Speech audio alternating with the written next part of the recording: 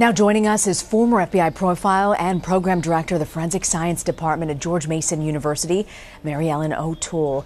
Mary, this has so many people disturbed just because of the way Watts carried himself out prior to his arrest. He gave a series of interviews where he pushed a narrative that his family went missing. I want to actually play for you some of what he said. This house is not the same. I mean, last night was traumatic. Last night was, I can't really stay in this house again, like with nobody here. And last night I wanted that knock on the door. I wanted to see this kid just run in, just barrel rush me and just give me a hug and knock me on the ground. But that didn't happen. Well, he mentions that he wants to see his kids, give him that hug. He didn't mention his wife. Was that a telling sign for you? Well, I mean, if that were the whole interview, but we're only taking a look at a snippet, so it might or might not be significant, but in the totality of it, I think what's more impressive to me or significant to me is that he talks about himself in that snippet. There really is very little about, as you say, the wife and the children, but there is a noticeable absence of emotional behavior or words of emotion, like I'm so scared, I'm so worried about them. He talks about the house being empty, but that's not the same as expressions of empathy for his family. There's just an absence of that. You know, Watts went on to use the word nightmare to describe his ordeal, essentially saying that he was clueless as to exactly what could have happened. I want to play that for you. You know, throughout this interview, he talks a lot about the impact, as you mentioned, that it's had on him. Mm-hmm. Okay.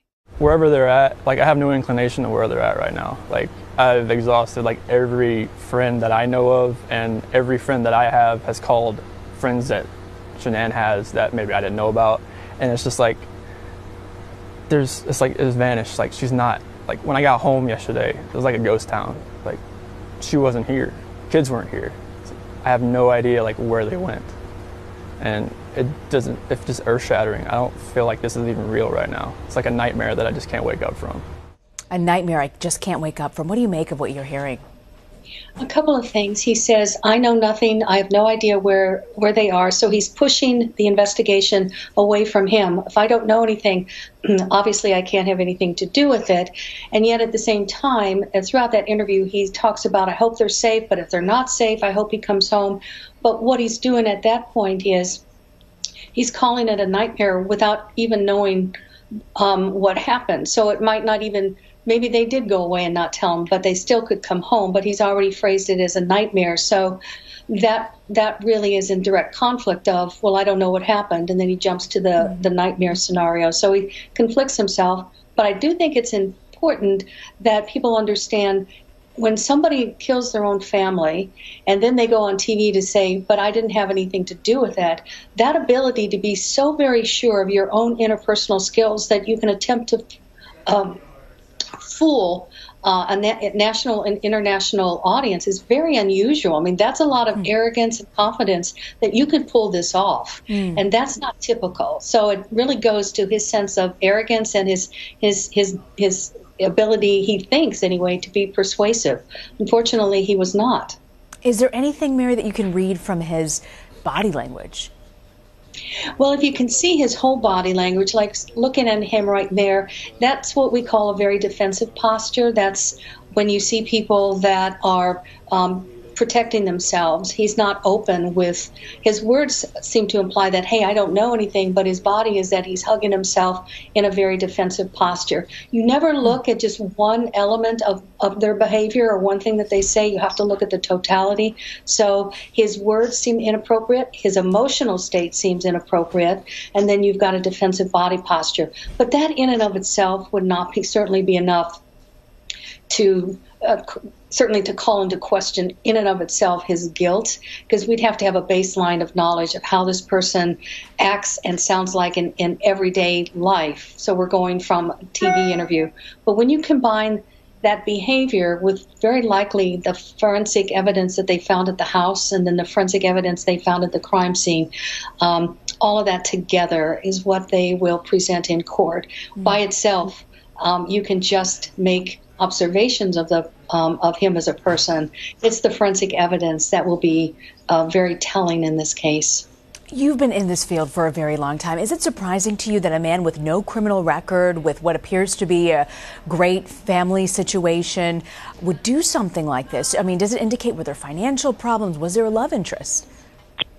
When you have a case like this, it's never one motive. It's never just financial problems. It's a combination of motives. So in this case, it could be the money issues. It could be a possible affair. The mom was pregnant, and pregnancies can be very stressful in some families. So it's a combination of things. It also could be, hey, this is not what the kind of life that I wanted. What is significant, though, is that all of these issues, all of them even combined, could have been addressed in a very pro-social way. In other words, borrow money from families, get a divorce. It could have been handled in ways that did not result in murder. Mm-hmm. The fact that this individual chose murder to address these issues will be something prosecutors will very likely bring up in court to demonstrate that his thinking style is a very selfish thinking style. It's a style that he demonstrated prior to what he did to his family. So prosecutors want to show that this was not a result of him snapping. Yeah, just incredible. That this thinking behavior that he has demonstrated before. He could have addressed all of these issues. There's nothing these little girls did, nothing the mother did that ever could have been deserving of this. So it could have been handled in a very pro-social way. It's a very extremely criminally selfish way to address your problems. That behavior pre-existed, in my opinion, likely pre-existed this crime. Mary Ellen O'Toole, thank you very much for your time. You're welcome.